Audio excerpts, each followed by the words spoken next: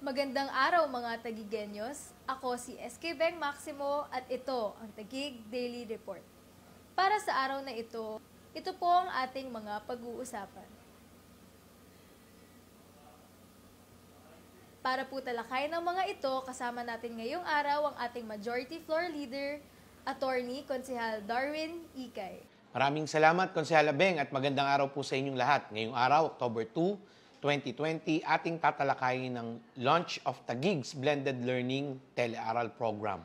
Pagbibitiw bilang House Speaker ni Representative Peter Cayetano, tinutulan ng mga mambabatas, violations report at COVID-19 case update sa ating lungsod.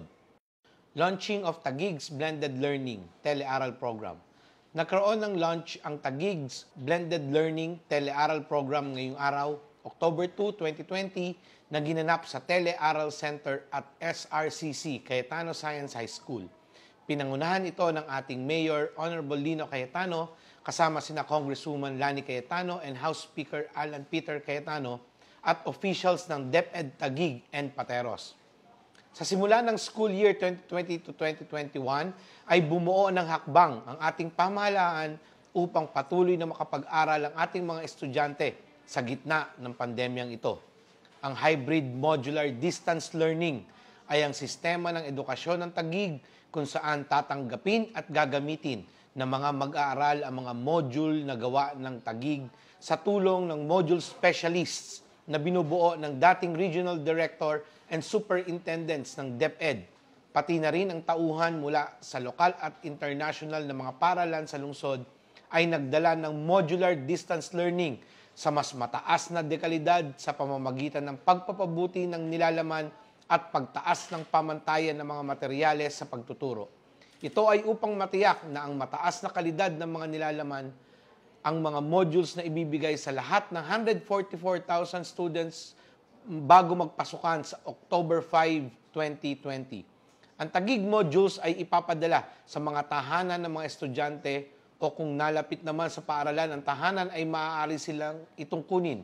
Kasabay nito ay ang pamamahagi ng New Normal School Package na may kumpletong laman na uniform, sapatos, school supplies at COVID kit para sa mga mag-aaral.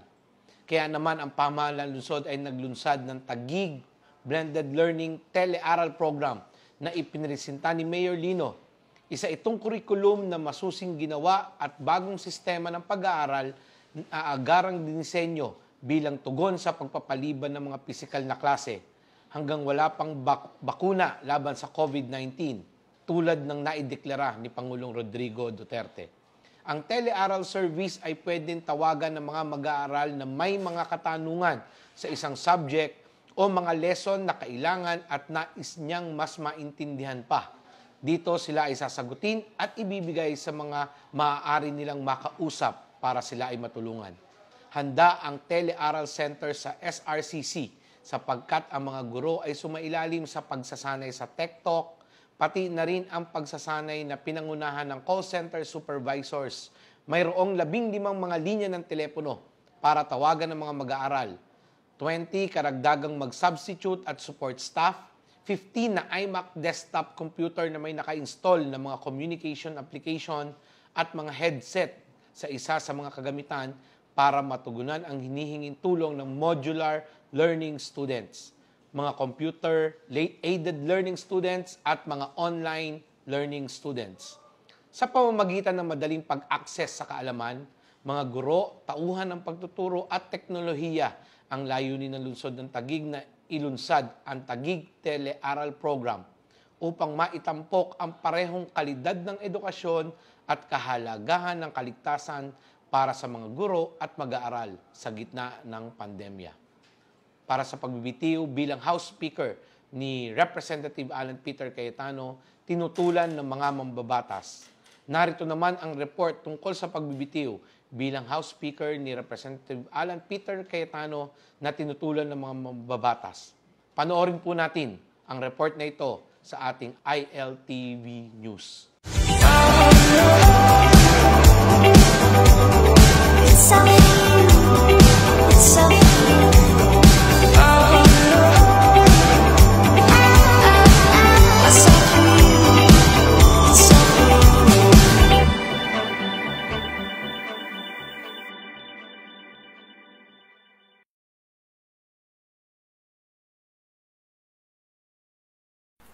Sa gitna ng pagtalakay sa 2021 budget kahapon sa Kamara, inisa-isa ni House Speaker Alan Peter Cayetano sa kanyang privilege speech ang mga eksena sa meeting nila ni Pangulong Rodrigo Duterte at Representative Lord Alan Velasco.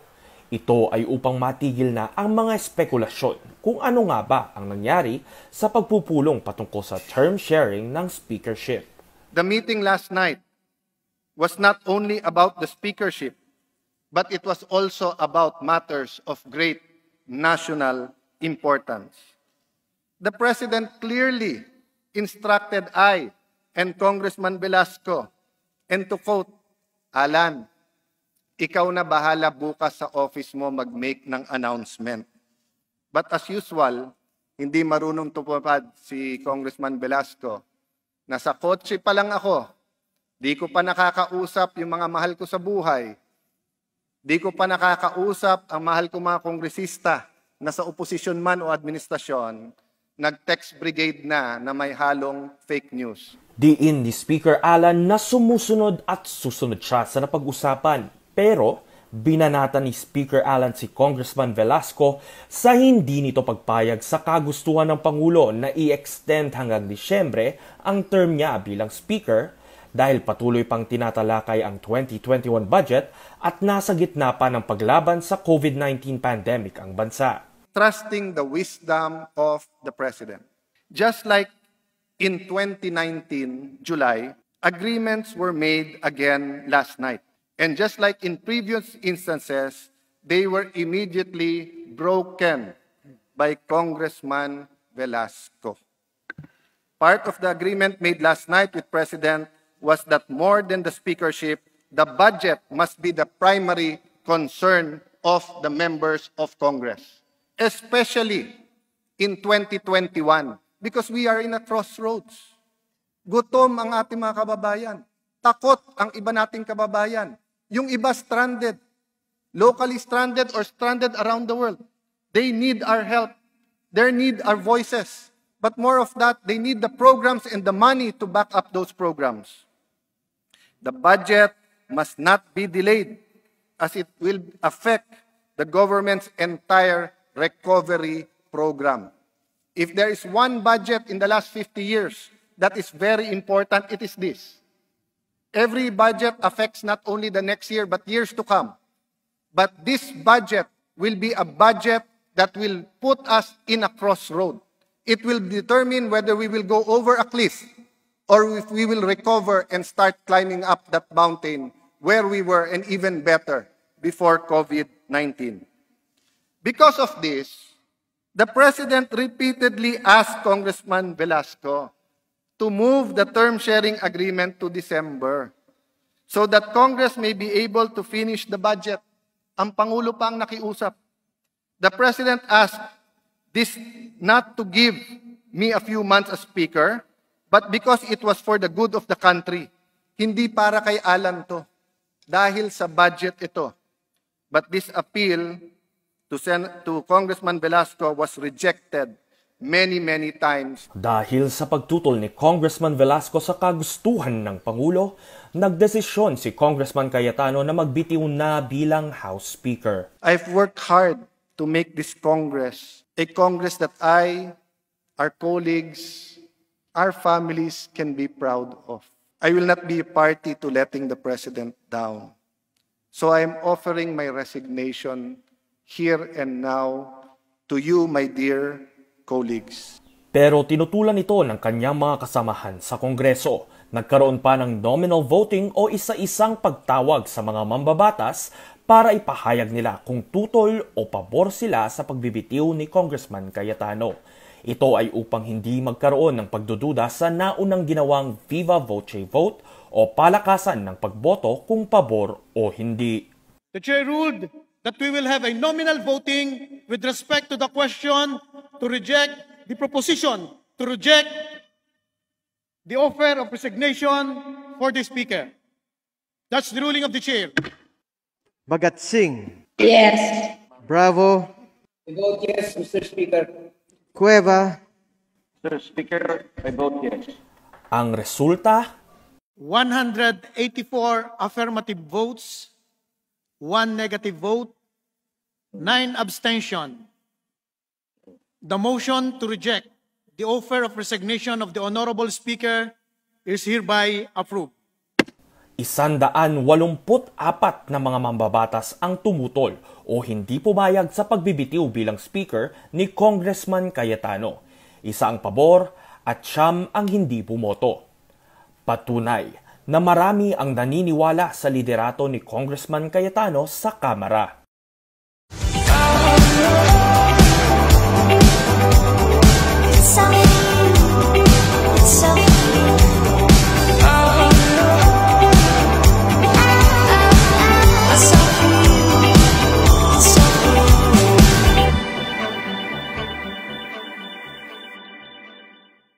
Para naman sa ating violations report, narito ang accomplishment report ukol sa violations sa Taguig as of October 1, 2020. Child abuse, Section 5 of RA 7610 in relation to RA 8369, isa. RA 9165 and RA 11332, isa. Robbery, isa. Curfew for minors, 47. GCQ violators, 58, for a total of 108. Para sa ating COVID-19 case updates, confirmed cases 7,622, recovered 7,120, died 56, active cases 446, PCR test conducted 54,195. Ang syudad ng Taguig po ay patuloy na sa ilalim ng General Community Quarantine. Kaya't ang bawat isa po ay inaasahan na sumunod sa lahat ng alituntunin na ibinababa ng national at local government. Tayo pong lahat ay inaasahan na sumunod sa lahat ng protocols ng social distancing, magsuot ng face mask tuwing lalabas, magsuot ng face shields kung ikaw ay papasok sa iyong workplace, kung ikaw ay papasok sa mga commercial spaces, at kung ikaw ay lalabas ng iyong bahay. Panatilihin po nating malinis ang ating katawan. Dito sa Taguig, patuloy po tayo magtulungan. Dito sa Taguig, patuloy po tayo magbayanihan. Maraming salamat po. Maraming salamat, Consi Icay. Maraming salamat rin po sa inyo sa pagsama sa amin ngayong araw para sa ating Taguig Daily Report. Para po sa latest information at updates patungkol sa COVID-19, maaari po lamang bisitahin ang ating I Love Taguig Facebook page o di kaya naman pumunta sa website ng www.tagiginfo.com. Maraming salamat po sa inyong lahat at dito sa Taguig, magpatuloy tayong magbayanihan.